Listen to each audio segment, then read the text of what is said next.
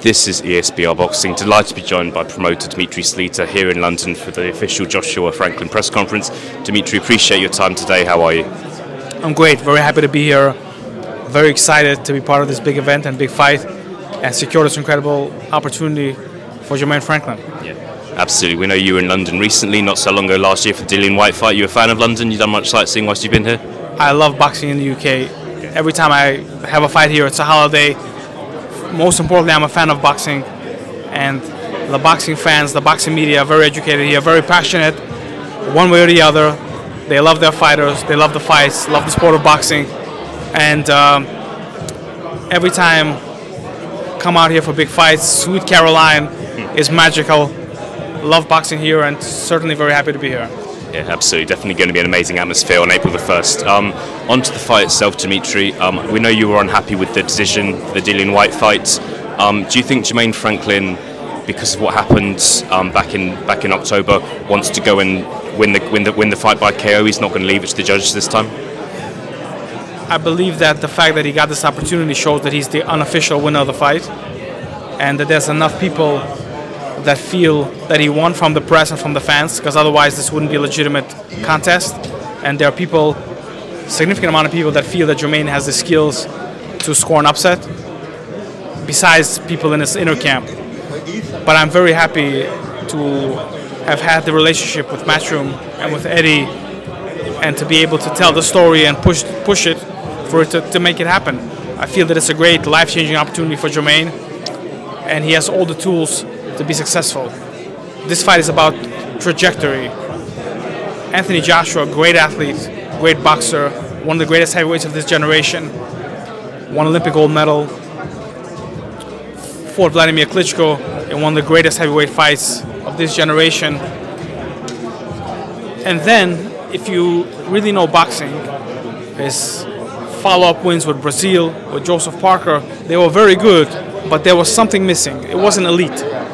And obviously, then June 1st, 2019, when he fought Ruiz, and then the rematch, and I feel like his trajectory has gone down. Jermaine won the U.S. National Golden Gloves, beating Cam Awesome, who was a multi-time national champion. Jermaine was only 19 years old, turned professional, beat significant amount of undefeated fighters, gradual climb. Then the fight with Dillian Whyte, being able to perform in front of thousands of fans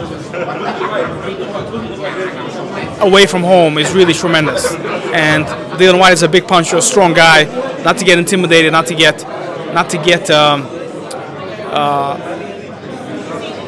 go in a box, but to be able to perform.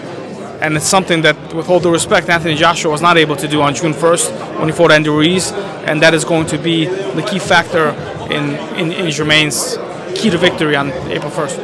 Yeah, absolutely. Just to touch on Joshua there, I know where do you think he is at mentally at the moment? We saw what happened after the Usyk rematch. Had a lot to say in front of the crowd just after losing again. Why do you think he's picked Franklin as an opponent here? Do you think he's underestimating Franklin? And where do you think Joshua is at in his head now? Well, I don't know where he's at his head, but I can only state my opinion based on what I see. Change in trainers, change in locations, all these things.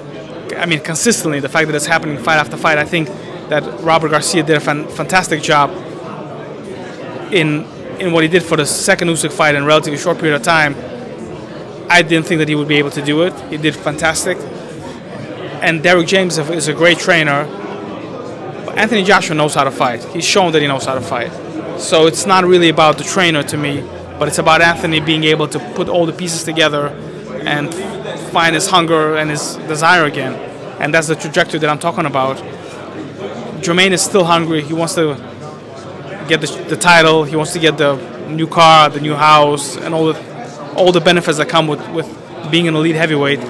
Anthony Joshua has accomplished what few people in the history of the sport have done, has an amazing life for himself, and is definitely going to be in the Hall of Fame. But is his hunger still there? I don't know. I don't think so. I think that Jermaine's hunger and desire to win is much more passionate, and when the going gets tough, Jermaine is going to pick it up and get it going. But we'll see on April 1st. The ring is a true judge, and we'll see how it goes. Absolutely. Dmitry Salita, we'll leave things there, but thank you so much for your time.